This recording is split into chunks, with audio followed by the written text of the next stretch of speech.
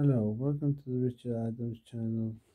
This is going to be my final preview of the Euros 2020, which is tomorrow, England versus Italy. England have been playing really slow at the beginning of the competition, but then as they grow stronger, they have been playing pretty well, and they are in the final of the Euros. The game is at Wembley. It's going to be a lot of English people there. They got home advantage. Is it coming home? I'm not too sure. I do think that having the home advantage could help them.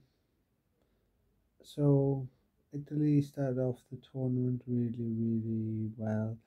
Then they fell a bit apart.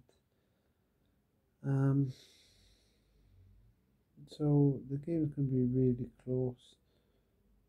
The highlights of the tournament for me so far was that when Christian Eriksen fell, the way Denmark regrouped and they lost to England that day.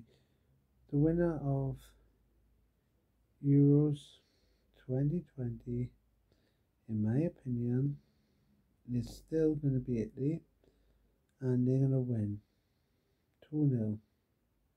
Italy are going to win 2-0 against England. Till next time, peace, goodbye, enjoy the game.